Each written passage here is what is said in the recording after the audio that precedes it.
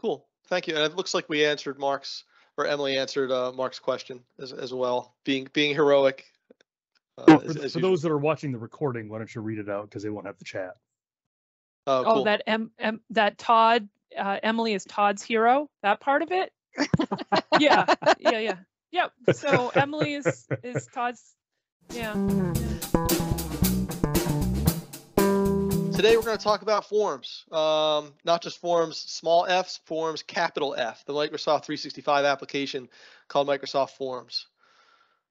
So Derek's out today, but you've got the rest of our lovable faces in the place. Here's what we'll go through. It's just the basics of using forms. What is it? How does it work? Why would people use it? Common use cases. And what to use when, I think, is where we add a little value here in that there's lots of ways you can do things with forms in Microsoft 365. Some of you are old enough to remember InfoPath and InfoPath forms, other people using list forms, custom web forms, etc. So we'll talk about what to use when, and then we'll talk about some of the things that we've learned in our use with forms, some good, some bad, some ugly. So the things we can do with Microsoft Forms, if you need to create surveys or users for your organization, and that's both internal and external, we can make it's easily made available to external users. Mark, I think you were in the chat earlier talking about some limitations to that, though, in terms of anonymity, perhaps, or was that in lists?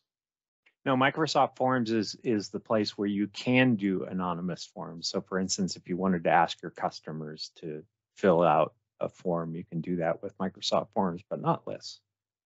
And we've had a lot of clients put a survey out there like, hey, how do you like the intranet? And intentionally make it anonymous so that people can answer more frankly. And we have that capability in Forms. As the person who owns the form, I can see the real-time results as they're submitted and use analytics that are built right into Forms to evaluate the responses. They're rudimentary, right? But I can do some very basic stuff in line with visuals and show verbatims and little pie charts of content. If I want to do more, I can always take that the response information out to Excel. So some use cases that we've seen, certainly feedback, your day one, how's the internet working for you, the user research with open-ended questions and other quantitative methods, a Likert scale, a 1 through 10 kind of assessment, learning quizzes and assessments. So for folks in the EDU space, I know there's been a lot of effort put into this, but we use them occasionally for the upfront assessment. The Global Ethics and Compliance Organization, it's Ethics Month. Take the assessment and baseline how ethical you are and how well you know our ethical framework in the organization, or how did you do in this course? And we want to be careful about that because it's not keeping results and delivering results to like a learning management system in line here. You could. If you're not ethical, though, wouldn't you just lie on the survey? You could. There's some selection bias there, I presume, right? Some simple process initiations like credit card requests, et cetera. And then we use it for this webinar to get feedback, certainly community involvement. Those of us who do things like run user groups or other events, I'm sure we've used Forms for that there. Any other use cases that folks have used in the wild that you don't see here?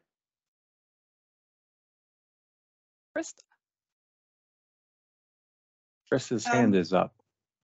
Yeah, sorry about that. I was just finishing up my apple. Yeah, just I started using the image option that you can add to the top of a form and a top of a form section for feedback on screenshots and things like that. So my team is currently doing we're workshopping a mock-up of a navigation menu. So I've built it in SharePoint, added the screenshots into each one of the sections of the form, and asked people to provide feedback of what they're seeing on there rather than giving them access to a site, before we kind of get to that stage. It's been quite handy to be able to do that, actually. So they can look at the section itself and be able to see the real world example, and then they can provide the feedback directly on it. It's been kind of cool. Nice. Krista, do you put two images, like affiliate two images with a question to say, do you prefer A or B? I didn't think there was a way to do that. No, I haven't done that. Sorry. No, this is just a mock-up of a proposed navigation. So we're kind of starting from nothing. So it's an option of here's what we're proposing. What do you like about it, essentially? So right now we've just had them as open-ended kind of text questions. We don't have an A/B format. Yeah, nothing like that yet. But yeah, I'd love to be able to do that. I think probably the only way to do it would be to create a joint image or something. I don't know. Yeah, I was just gonna say you could do an image with text on it and say this is A and B, and then put a question like, do you like A or B better, as like a multiple choice type of thing, and then why, you know. Yeah. Are you talking about the location like on that form that we've got on the screen right now where that asks in praxis images? Is that where you're putting it? I'm not sure. I think so. And when you add a new section to the form, in the section title, there's an image icon. So that's where I've been adding mine. So I was limited with having to add a section for each image that I wanted to display, because I couldn't just add an image and then a question, then an image and a question. I don't know if there's a way to do that, but yeah, that was how I was doing it. No, that's cool. I hadn't thought of the section thing. Great idea. Cool. Thank you. And it looks like we answered Emily answered Mark's question as well, being heroic. For those that are watching the recording, why don't you read it out, because they won't have the chat. Oh, cool. That Todd, Emily is Todd's hero, that part of it. Yeah. So Emily is Todd's, yeah. One of my many, certainly.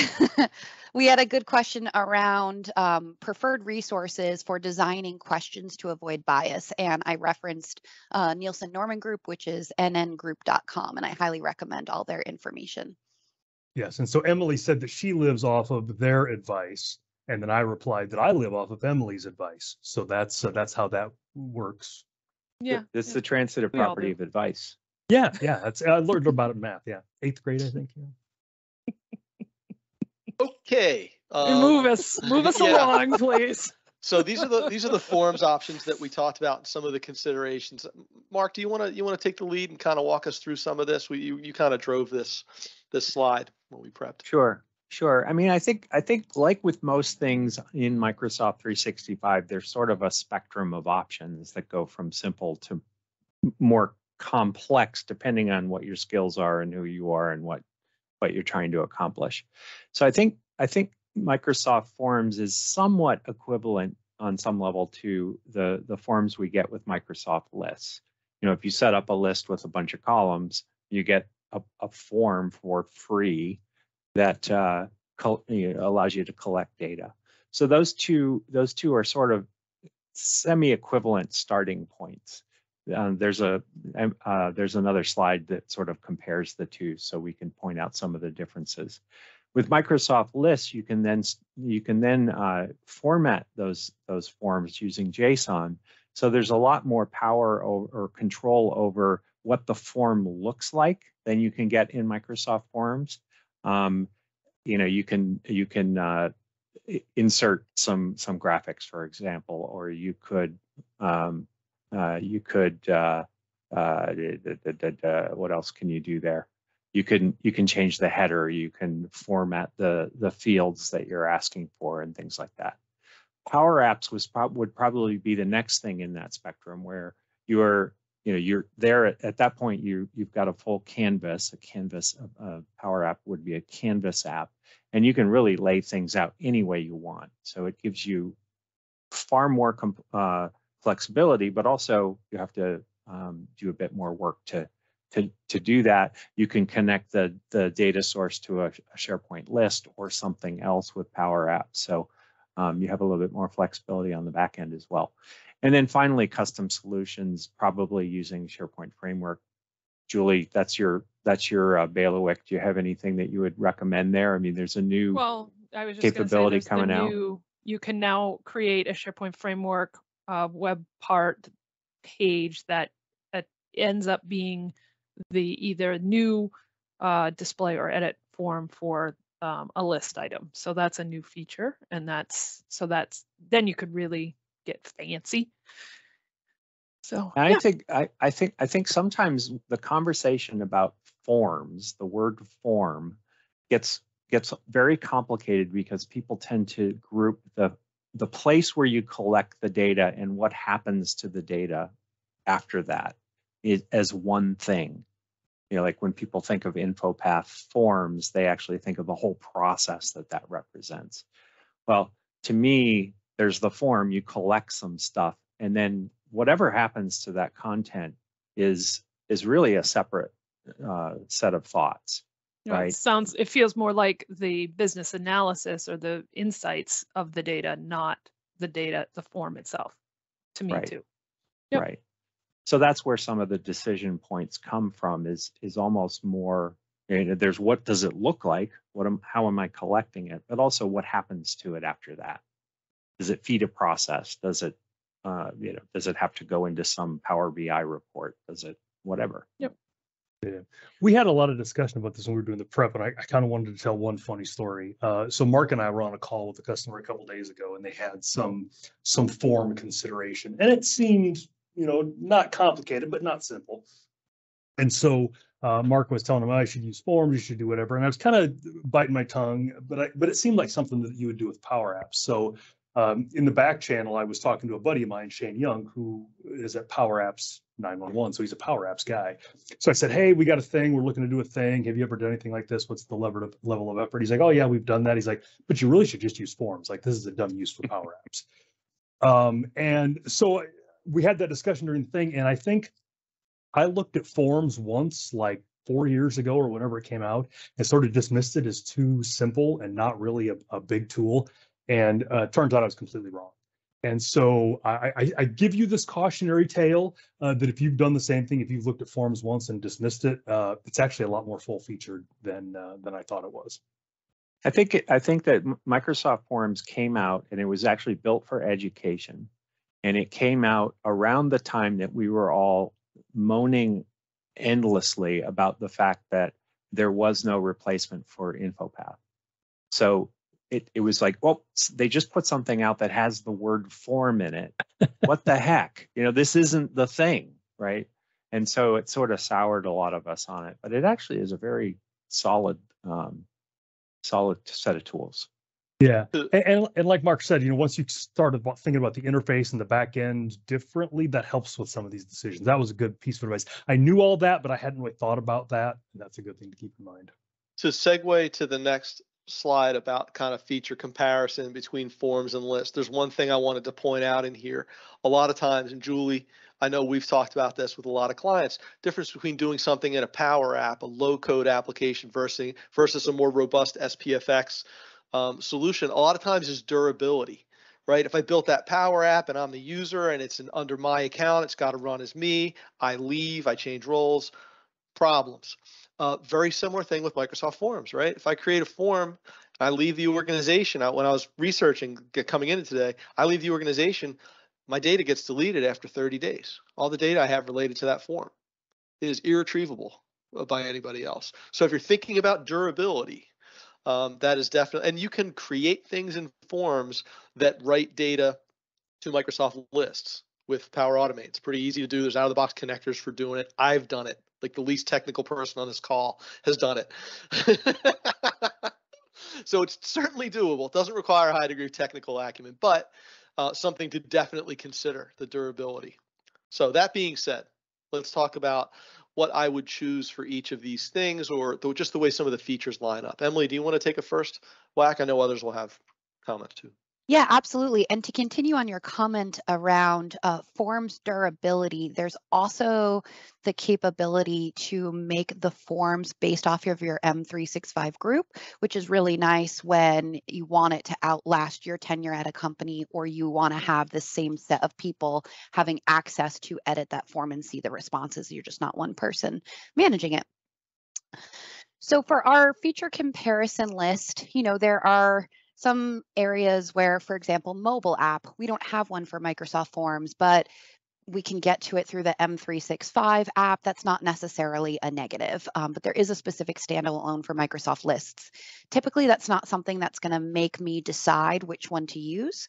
More often than not, thinking about where I want to present that form and how I want to get it to the end users is something that I will care about. So both forms and lists we can embed in SharePoint or add as a tab in Teams.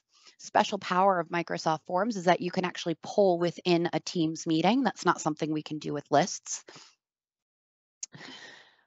When you embed your Microsoft list, just go backwards a step. I missed a point that when you embed it in SharePoint, yes, there's an out-of-the-box list web part, but what you can do is you can actually use the embed web part. And if you grab that URL to your list, and instead of having that .aspx of a view, if you change that to say new form .aspx, you can have that entry like add new form embedded right there in a page where you put the context above. And I do this a lot with clients because very often we need to set some kind of context around what you're filling out. What's the expected turnaround time? Who do you reach out to for questions? Are there other steps in this process? I could addendum that by if you're using the new SharePoint framework thing and you do that new form.aspx, it will show your customized SharePoint framework solution in that form that you embedded. So you can get more robust that way. That's awesome. A couple of the other things where we make decisions of forms versus lists, I think comes down to branching and hidden columns. So we can easily branch in Microsoft Forms. I can't necessarily hide just one the way I can with hidden columns and lists, but arguably you can kind of tweak both of them to get near the same end goal, depending on how complex your branching is. So for example, if someone says the intranet is terrible and I want them to give me in open text only when they say something's negative, I could do that with branching in Forms, or I could do that with a conditional column in Microsoft Lists, where when someone selects no, then that's when they see that free text answer. We do have a lot more customization options in Microsoft Lists, which Mark has already called out. So we do have like an overall theme that we can apply in our forms. We do have those sections and we can put some text in the beginning of it, but we really can't push it as far as we can push the lists. The other two that really push me towards forms is what Mark already called out, that there's this capability to have anonymous access, which I don't have with lists. When I'm doing user research, sometimes that can be incredibly important because I want people to give me their honest opinions and they may not feel comfortable doing that when they're named. And then also having fast out-of-the-box analytics can be really useful, especially if it's a short one-time approach where you're trying to analyze that data and you don't necessarily want to put all the time into making a dashboard to share those findings with the team. And you can embed the results in SharePoint as well. Emily, could I ask Krista, I think, because Krista, I believe you're in Canada. Have you done anything with multilingual forms? I haven't, no. Our organization is just English primarily, so we don't do anything specifically. Okay. But one of the things that we do have to factor in for using forms is the data center for Microsoft Forms actually stores in the US versus Canada for a lot of our other features in M365. So we do have some limitations with what we can capture using forms because of that. But no, I haven't actually done anything with the multilingual side. Okay. Yeah, my understanding when Emily and I were talking about this to prep is that multilingual will change the user interface. So the system strings, etc., will be translated. But if you want to translate actual content in questions, you probably have to create a branch, right? So what is your preferred language? English, French, Spanish, and then branch the subsequent questions to be in the language that the user's chosen. That's my understanding of how it would work. If Emily, if you saw it differently, please tell me, but I think that's how it plays out. The multilingual is for system settings only, system menus and the like. Make sense? All right, so a couple of better practices that have emerged in our time and dealing with forms. Emily, you wanna share your scars with us here? Sure. So they've improved this a little bit since I got my initial SCAR. But essentially, what happened was I had a Microsoft form. I sent it out to the community. I just wanted to send some free stickers. And I was silly. And for some reason, I deleted the responses. I don't remember why, but that is permanent and they're gone for forever. It's not backed up anywhere. It's not like you can restore it the way you can restore content you delete from your OneDrive or SharePoint. I got so used to having all of those backup options that this really surprised me. Fortunately, now when you click that ellipses to delete responses, they have an additional pop-up now, which I have on this slide, where they're calling out they will be permanently deleted. So hopefully that's going to help people from making the same mistake that I did. But one thing that you can do in some scenarios where you want to back up this data, you can use Power Automate to grab that data from the forms and put it somewhere else in Microsoft 365. More often than not, we see this usually going into a SharePoint list, and then that maybe has some additional columns so that the people supporting whatever this intake is can track what they've completed, what next steps need to happen, etc. And didn't that happen because you deleted the form and it deleted the data? So you were giving out the stickers, you got enough entries to give away all the stickers, and you're like, I don't want people to fill this out anymore and think they're going to get stickers. So you deleted the form and that deleted the data? No, I still had the form. I think I was just trying to delete responses because I locked it and I was trying to clear it. It was a little while ago, so I don't remember the details, but that form still exists and it just has less responses now. And I could I could close it and reopen it and things like that. Yeah, but I think that if you did delete the form, the form and the data are married together in the Microsoft Forms service. So if you delete the form, the data goes with it. Definitely. Yeah. And the reason I mentioned that is because, I've been doing this computer thing for a while. When I see a modal box like this pop up, I read the text about 10% of the time. I'm all about okay and next and finish. And, this one's a pretty important one and there's no way to get through it. So, or get it back. So, yeah, I wanted to scare everybody so they would read the text of the box. And there's a question from Krista in the chat about, is there any plan for a CAPTCHA-like feature in forms? I'd kind of be surprised because forms tend to be internal, right? Hung off of your intranet or affiliate associated with your tenant. So they're not like web facing where anybody could come in, but I'm certainly not aware of any sort of CAPTCHA-like feature. Well, the anonymous version of it is essentially that anyone with the link can go there. So yeah, because that's like for Collab Days New England, that's the type of form. If they've got the URL, they can get to the form and fill it out. Gotcha. I think if you care, then it's probably more around the idea of you limit it. You wouldn't make it anonymous. You'd say it has to be one of the, member of your organization or whatever. But I don't. Have you gotten spam, Kristen? Has that happened? Well, our external website does get spammed a lot. We don't use forms on the external website, but any of the forms that exist that don't have a reCAPTCHA option do get spammed. Sure. So we have specifically not promoted Microsoft Forms as a replacement option for the external website because it doesn't have that security feature either. Most of the time, I'm on the internal side, so I use it with, just as you said, not, no anonymous options. We always track who folks are, or at least we do use it internally if we do have some sort of anonymity. But I didn't know if it was planning on, or if it was coming up in one of the new features so that we could potentially recommend it for external usage. But if not, so be it.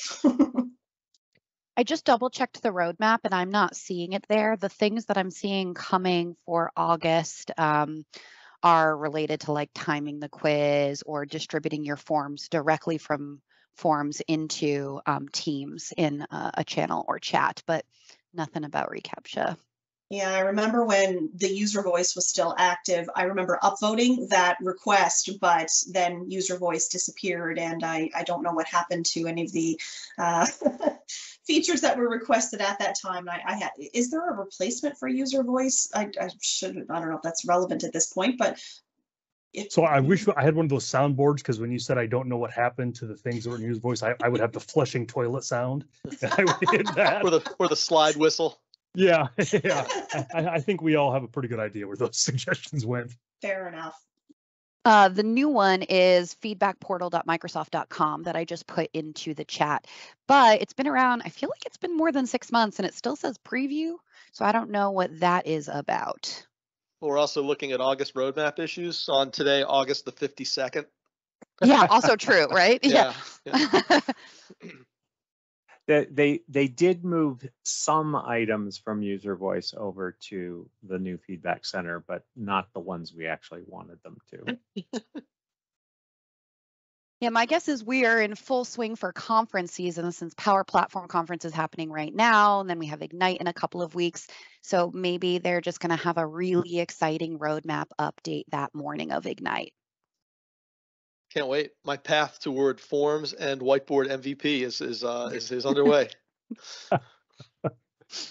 All right. Couple resources we put together and used in looking at this. I know there's a comment that you want to make in here, Mark. Feel free, about the transition from Docs to Learn. Yes, well, that is that one. Sure. So before, until last Friday, everything that a lot of the things that we're used to looking at was at docs.microsoft.com, and over the weekend they rebranded a lot of things into learn.microsoft.com, and to Microsoft this is a huge change, and they've got a whole bunch of landing page changes for Microsoft Learn, but you'll end up on the same content with just a redirected URL. So that's why we have that cool symbol. So Glenna's comment merits noting about being able to accept attachments on internal forms, but not on anonymous forms. I think that's a pretty useful thing for folks to be aware of. I haven't tested that.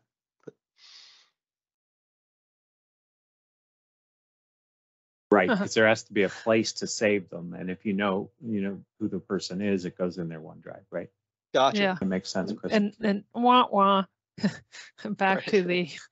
to not everybody gets access to that. I wonder what happens if it's a group. Does it maybe go into the is it the person who created it if you make the group the owner? Oh, shared docs. Oh, there's That's the what I was owner of hoping. That's the what owner I was of hoping the the answer form. was. Oh, there we go. Yeah. Okay, yeah, right. Cool. Super useful. Thank you, Glenna. Thank you, Krista, for chiming in there. Anything else to cover on resources? A lot of them speak for themselves. People can dive in as much as they see fit to through any of these links. Anything else to add, folks? It sounds like folks on the call are giving forms some use, which is great. And I think people like Todd, who decided that they were, worthless and no way, not touching it. I've decided I don't like them, and you can't change my mind. There's no Imagine me like the command line meme. interface is the problem. Yeah, the meme with the guy with the coffee cup and the table. Form sucks. Change my mind. Yeah, I'm out. I think that the best use that I've seen is sort of regularly do is like on an HR site, you've got a form embedded in the page, like I want paid time off, or I want more information about benefits or whatever. It's just a great way to set up something like that to happen really easily. I also think, as someone who, again, the least technical person here, I think with respect to forms versus lists, a non-technical user has more of a fighting chance at building something useful in forms than they do in trying to learn conditional formatting in lists, learn JSON, learn calculated columns, learn list permissions, etc. We all speak very fluently in that because we're all SharePoint people, but to civilians, I think forms represents a really nice solution if you fit in that simpler category solutions. I love that we're using war analogies to describe using SharePoint. Makes sense. Yeah. Dramatic. PTSD. I get it. Yeah.